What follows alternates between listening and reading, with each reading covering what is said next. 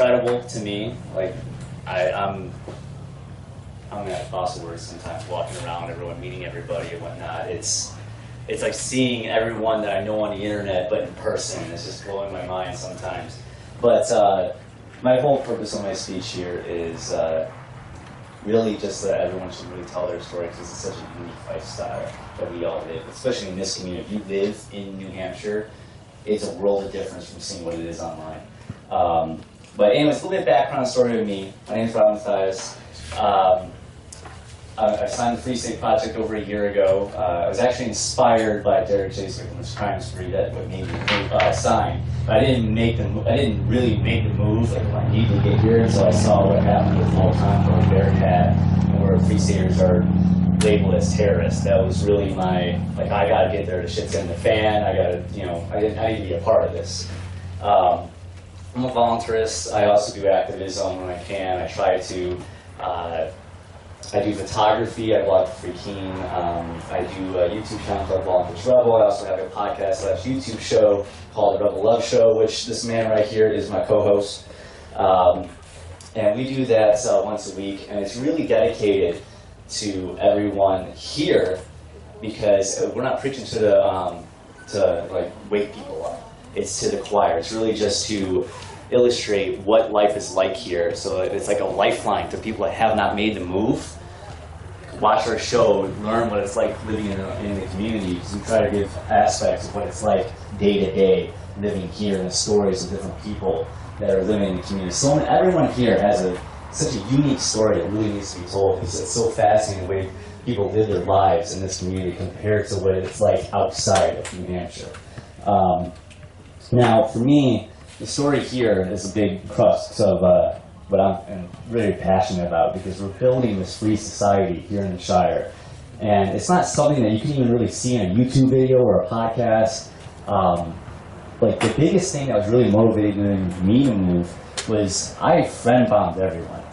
I mean, anyone that was in a Free State Project group or whatnot, I friended them. And I was basically living vicariously through their posts before I moved. They gave me an idea of what life is like here.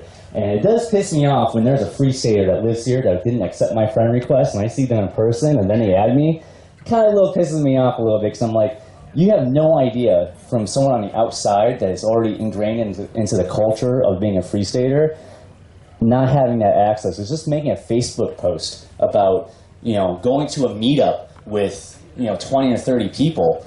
Oh my God! Like, I was going to Ron Paul meetups in Chicago where 8 people would show up out of 8 million people in the county. You know, here I can post on a Facebook group that, hey, there's a potential new mover coming. Let's go have dinner, and 20 people will show up. And that's from one little Facebook post. That doesn't happen anywhere else, and it's something that you would see if you're on Facebook and you add other friends, and, you know, it's just posting what you're doing. People will see what that story is like, and they'll be inspired to see, you know, people are really living free and doing what they can, living free here. And then you have the whole agorism movement, especially in Manchester, but across the state, where you have Agris cab services and multiple Agris food services where they'll deliver for you anytime at night and whatnot. There's Agris repair places, and basically you can survive almost within the community doing Agris, because there's enough people that want to support a business outside the state. But again, that's something you don't see anywhere else except for in New Hampshire. And not enough people are talking about what they're doing publicly in order to do that. That's why I'm really telling you, you need to tell the story of your life, your move, how you got here, and what you're doing once you get here, because it's such a unique lifestyle that does not exist outside of New Hampshire. Now, again with agorism, that's the biggest thing that's blown me away here than anything else. Seeing people work outside of the system and doing whatever they can. You feel that passion from other people that are living here. You see they're doing everything they can to work outside the state, and that's something, it's like, they're not just talking the talk, they're walking the walk. And that is something you do not see outside, and it's something that I'm trying to tell the story, you know, I'll take a photo of, like, I just ordered, I just paid for some crab cakes with Bitcoin. I mean, come on, that doesn't exist anywhere else, and it's just, Mateus, isn't it a shame that that company, they're not around at the moment? Yeah, no, that they couldn't turn a profit, I guess. Are they coming back? I hope so. I hope so too. At any rate, there's always going to be more. The market will demand that they come back. Jalapeno poppers are too good to lay. They were too good. They were too good to go away. Yeah. But again, the whole thing with agribusiness, you're not seeking permission from the state, and you see that here, which is amazing. Plus the activism that goes on here. I mean, I'm a volunteer, so I don't want the state to exist, but at the same time, I'm not against anarchists running for state house and whatnot. There's a great anarchist in the state house now, like Mark Warren and Emily Sandblade. And you see what they're doing, and you see all these politicals going, but at the same time, they're associating with the civil disobedience crowd, and the aggers crowd, and the Bitcoin crowd, and they're all working for the same purposes of living free. And you have this community, and just talking about it, being open on the internet about it, is a huge deal, especially for me. I literally live vicariously through all these posts from people. Let me see here. But like, living here, you're surrounded by people that just want to be passionate about living free, and you see that. And you gotta tell the story. And again, another aspect of this community that I try to tell in a lot of my posts and what I do, we talk about on our show all the time, and Mateus was on our show about it, Bitcoin. Bitcoin flows here. I've talked to multiple people today that don't live here, and they're saying, yeah, I just did my first Bitcoin transaction in person. I do Bitcoin transactions in person every day. Every day I'm doing something. If you're going out to dinner with a bunch of free staters and you don't have enough Federal Reserve notes in your wallet, you're like, hey, can someone cover my tab? I'll pay you in Bitcoin. I've never had one person say no, not once. There's, again, all the agri businesses throughout Manchester, they accept Bitcoin. There's business that accepts Bitcoin in person. It is a normal thing in this community to use Bitcoin. It's not unnormal, like, oh my God, I just used Bitcoin for the first time buying coffee or something like that. No, that's a normal occurrence for the Shire Co-op and everything else. You pay for Bitcoin. Most people prefer Bitcoin in this community than anything else. And that's something I try to tell and post. And it seems mundane. It's like people are like, why are you posting a picture of you buying something with Bitcoin? Because other people out there don't know that that's a normal thing. And I'm trying to say, like, something mundane for me, it's not mundane for someone out there. And that might, just a picture of something buying in Bitcoin might inspire someone to come here and do the same thing.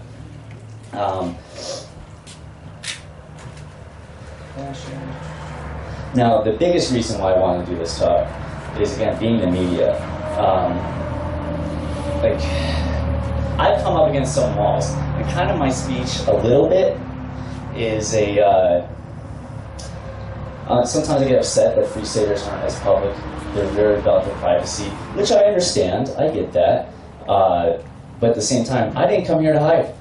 The state is what it is. I'm not here to hide. I'm here to tell the story. I'm here to live free now, not later, or hide within the community just to be around like-minded people, which is a great reason to be here, but be active. Even if that active, asking what can you do for the community, but even just being active is making a Facebook post about what you did today. I went with a bunch of free staters to a Bitcoin meetup, or there's 30 people there, or we went to a breakfast, or I helped do this activism for this person. I'm writing a blog about starting my own garden, or something along those lines. Whatever it might be, take a photo, make a Facebook page, make a Facebook post about what you're doing here, or when you're making the move. I've had multiple people come up to me throughout the week, or not the last 2 days, saying, I watched your move.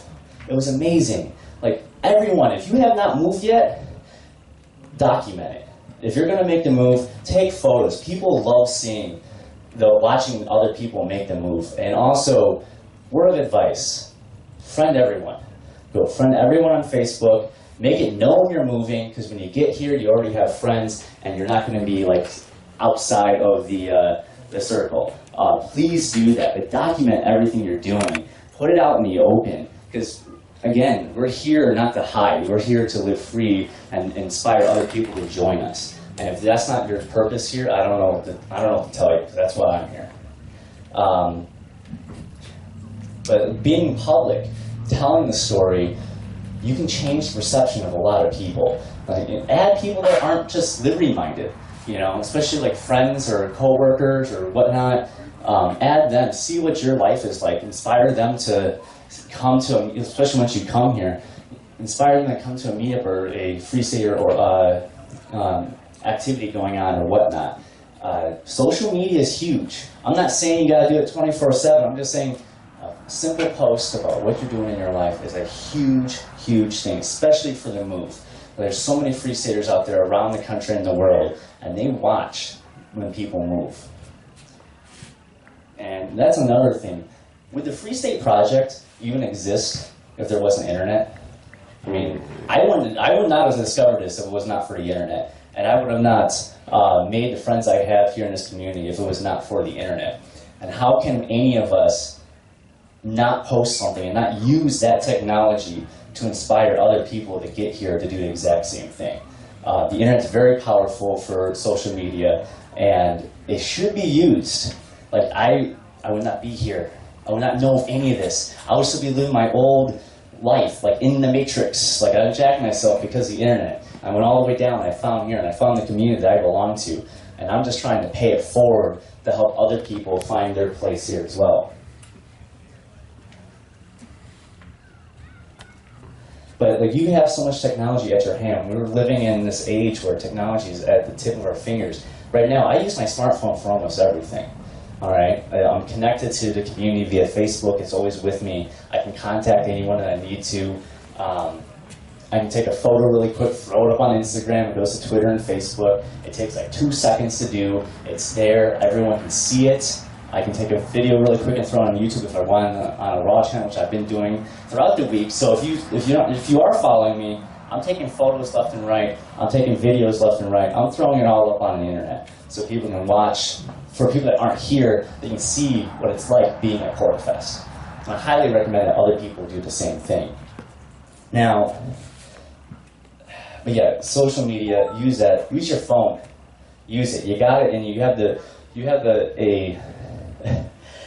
piece of technology in your hand that has access to every single human being on the planet, theoretically. You can literally use your consciousness to reach out to the world and tell like what you're doing and what's up. And other people, you're reaching out to other people. You're not just making a Facebook post. Your consciousness is reaching out into expressing ideas and your life to other people. Use it. Don't hide from it. Be social. Be a social butterfly, especially online. Don't, if you're following other free staters, talk to them. Say hi, like message them, comment on their posts and whatnot. Don't just like follow it. And be the same way. Post about your, what you believe in and what you want to do, and the fact that you're coming and what you're doing to get here. It's a huge thing. Now, I'm going to, if you really want to do what I do, I want to list a. Also, by the way, if you guys have any questions, please ask. I'll stop what I'm doing and answer a question. Technology that I use I'm a poor activist, so I'm just doing this on my side. This is my passion. I don't get paid for this. FSB is not for me. I don't get any cook money. Anyways, I use my smartphone for a lot of social networking. This is like this. I feel like I don't have access to the world if I don't have this on me. I use this for everything. Well, not everything. For blogging, I use WordPress. That's my go-to for blogging. Obviously, I utilize YouTube as much as I can. I post as much videos as I can to YouTube.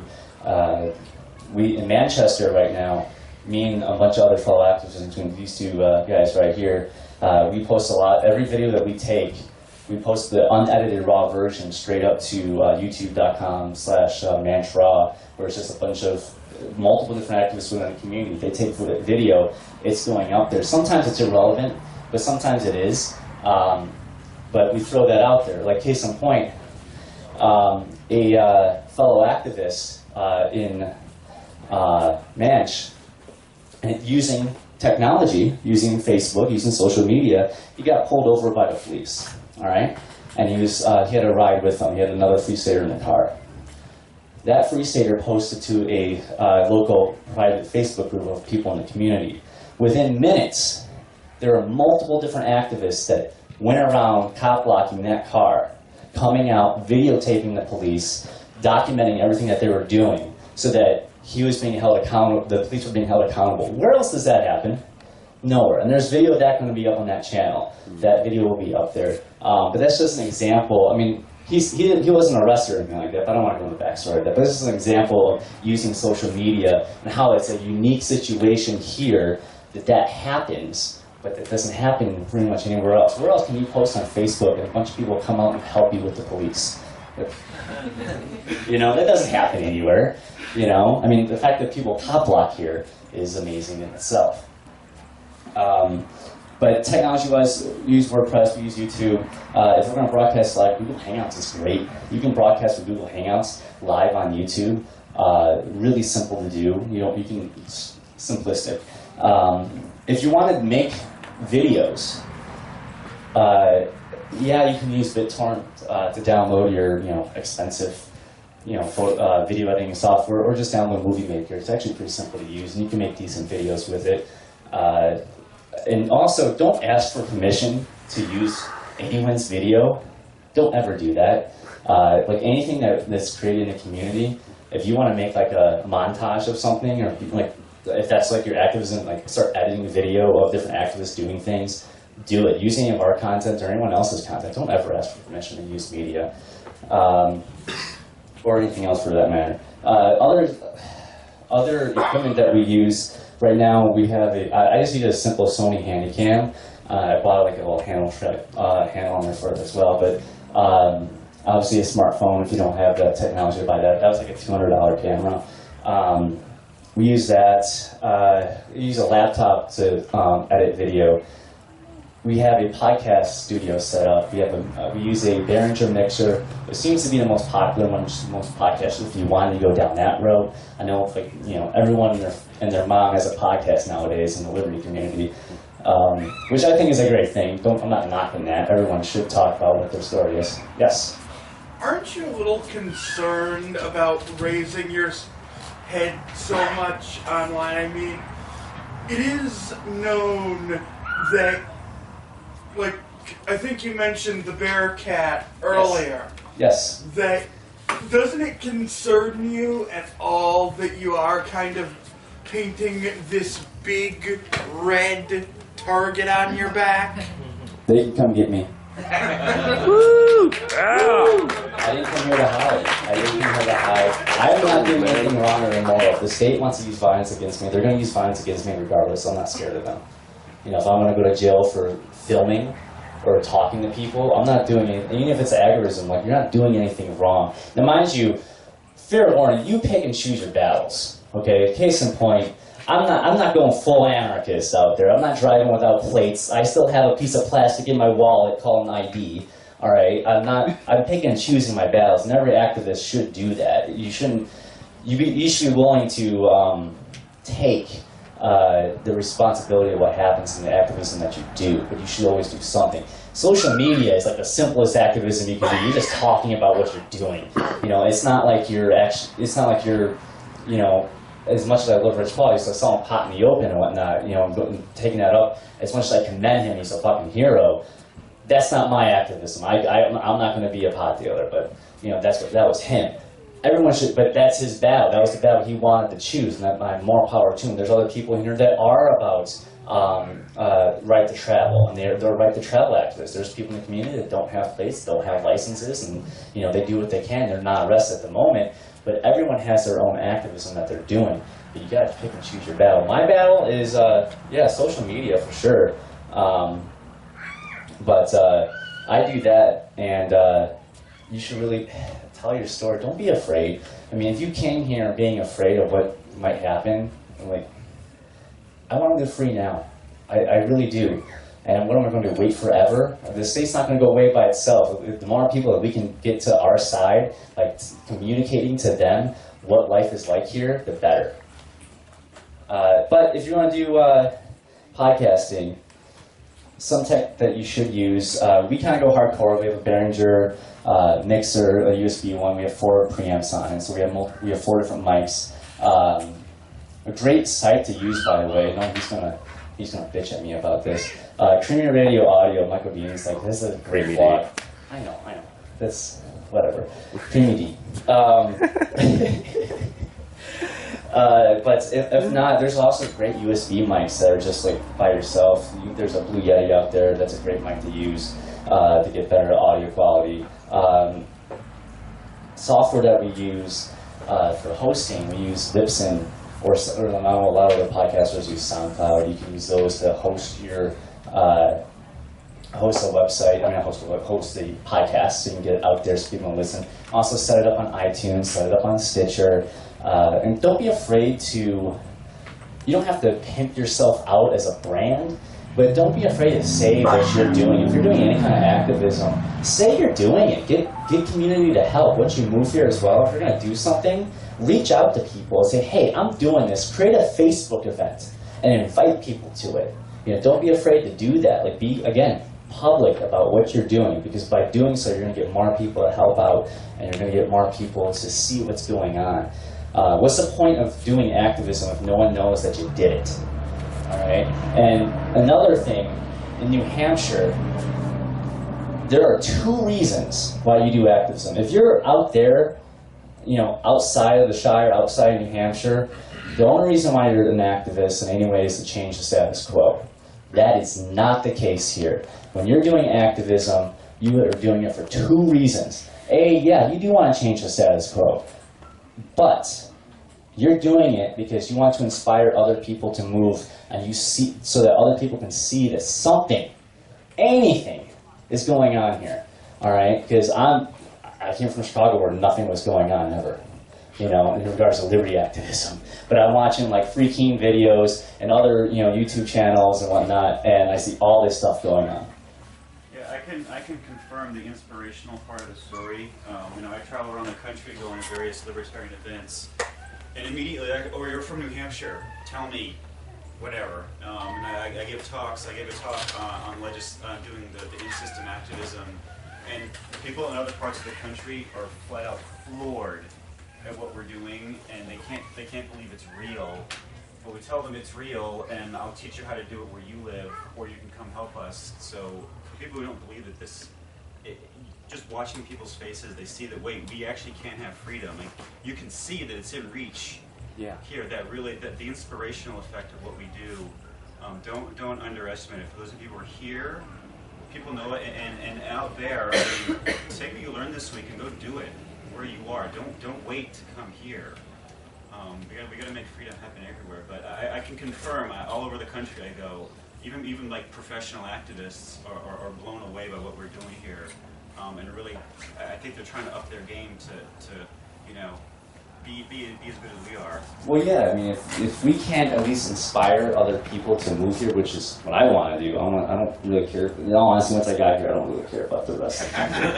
Like, just come here. Like, you're an activist in California.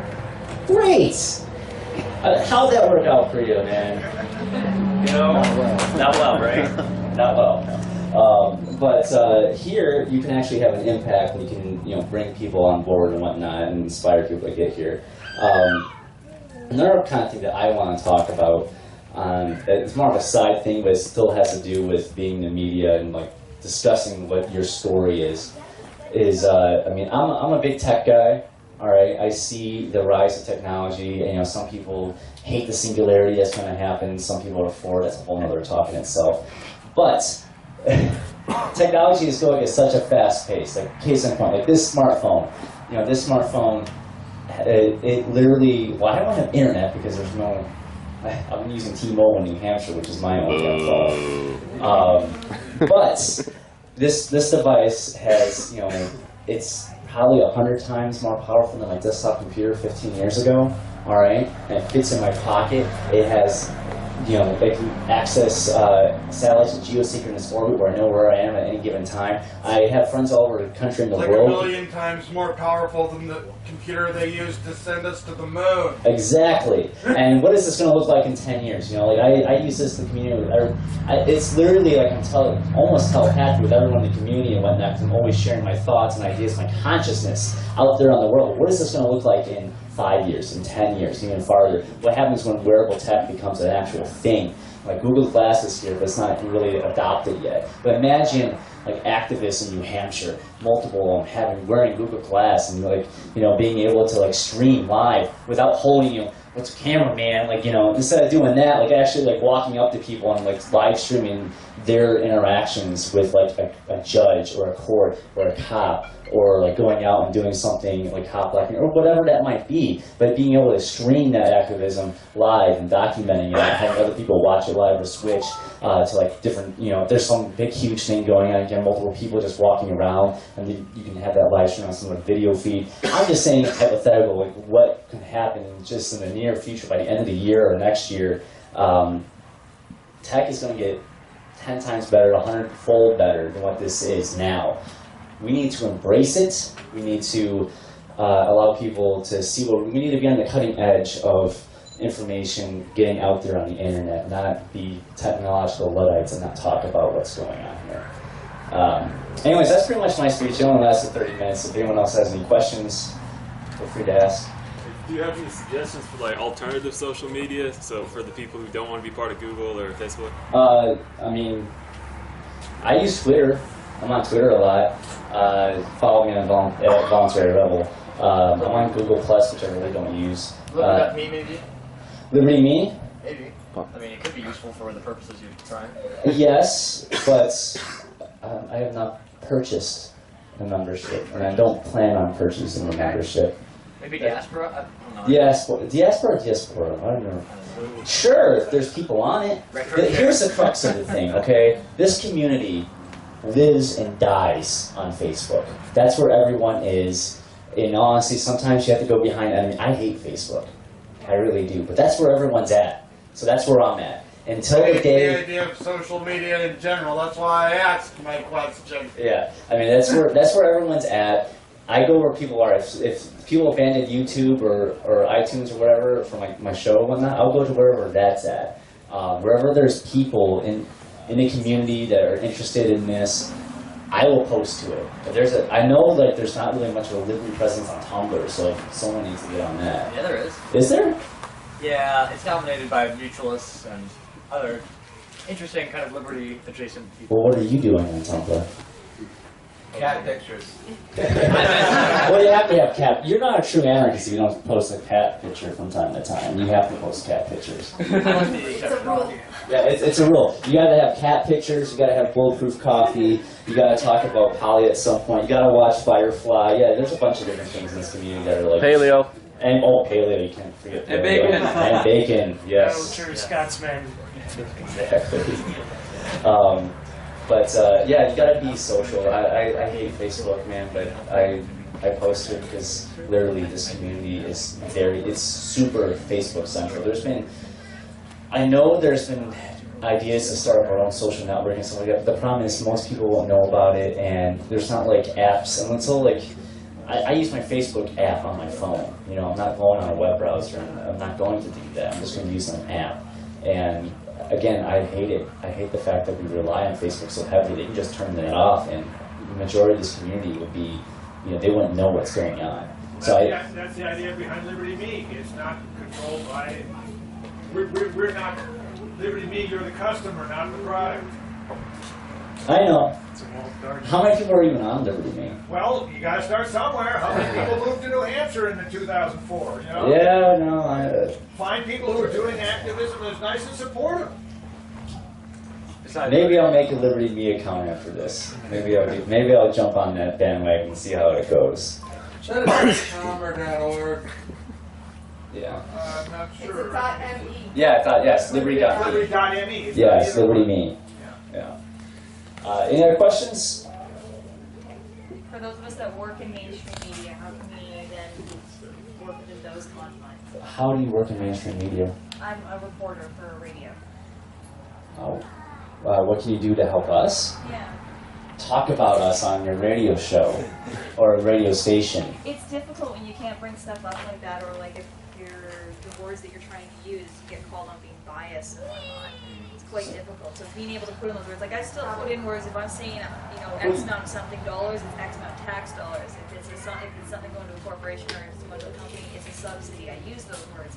But it's very difficult to also find the stories within the communities as well, but it's just other ways Well, that we can spread that message. If you're going to be a journalist, I understand you don't want to be biased. You can just tell what's going on. Like that's my thing is that I am biased. I'm trying to get people to move it. You can just say like, hey, this stuff happened in this city, and there's like this activism that happened here, or like talk about how this business is accepting Bitcoin or Yeah, I something. did that when we had a Bitcoin ATM come to our city. Yes. Though unfortunately, why is there not a Bitcoin ATM in Manchester? You're in the Bitcoin community. It's not cost effective. Besides, It's not cost effective. well, besides, everyone takes Bitcoin, so like the need for a standalone machine to do the transactions is less relevant if people in the community are willing. I would use it every payday. Oh, okay, well, Get on it. I don't know. I don't run the Quill. I don't know. I know you don't run the Quill. I'm just saying there should be one there or somewhere in Manchester. Maybe at Murphy's Tap or something like that. There should be one. Yeah. That's it. I got nothing else to ask something.